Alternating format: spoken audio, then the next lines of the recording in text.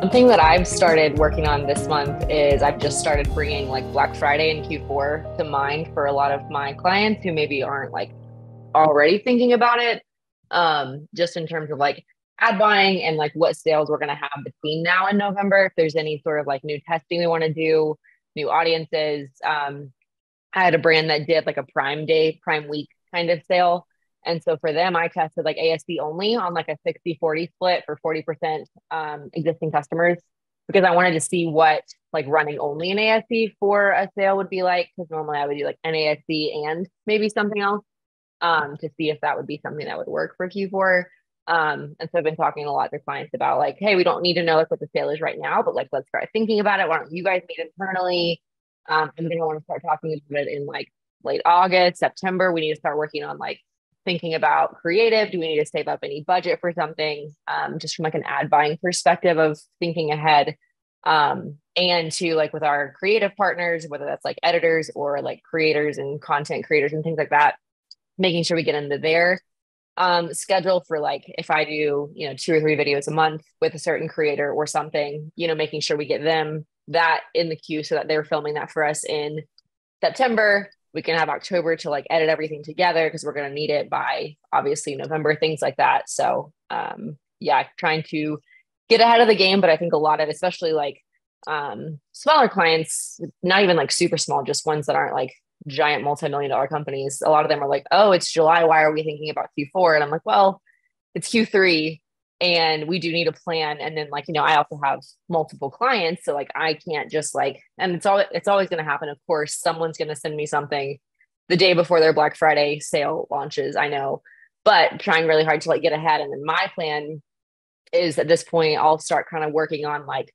week planning. So like, I know when like Black Friday sales will start. And then I'm going to start creating like my own calendar, like working back of like when I need to like tell my clients to start working on this and like give them deadlines and like work really far in advance. That way I can give them really solid deadlines. And then when I get 2 weeks out and they haven't done it yet, I can say, hey, you've known this deadline for 2 months now. I'd really like to enforce it because this is really going to help me do my job. I think, especially in like for small agencies and freelancers, we kind of do that because we don't have just like endless bandwidth and we don't just have all of these people that can just jump in last minute to get things going. So I think it's really important to plan ahead as much as we can. And then the more notice that I give my clients, generally, like they really respect those boundaries because they know that it's me or it's just a small team. And that's kind of why they like working with me. But also there's like pros and cons too. It's just me. So I'm going to need your stuff soon. Yeah, good to get ahead. It's hard to remember that it's already Q3 and Q4 is coming up very quickly. Yeah, it's insane that it's already July. That's a good point though. Like I know because like I think for me, like as we're like creating content, it's like it's not even just like okay, you just it doesn't happen just in one day, right? It's like there's a lot of planning that goes into that. So I think something that I've been thinking a lot about, not just about Q4, which is just having a more longer term perspective of things. I think for a long time, it's been for me, just very much like, okay, go, go, go. Let's get the content going, just like very like short term.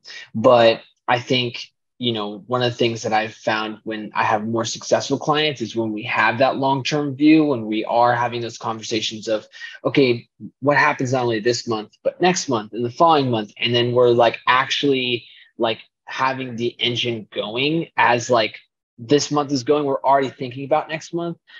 So I love how you're already thinking about even just having deadlines and thinking about that and like actually mapping that on a calendar realistically.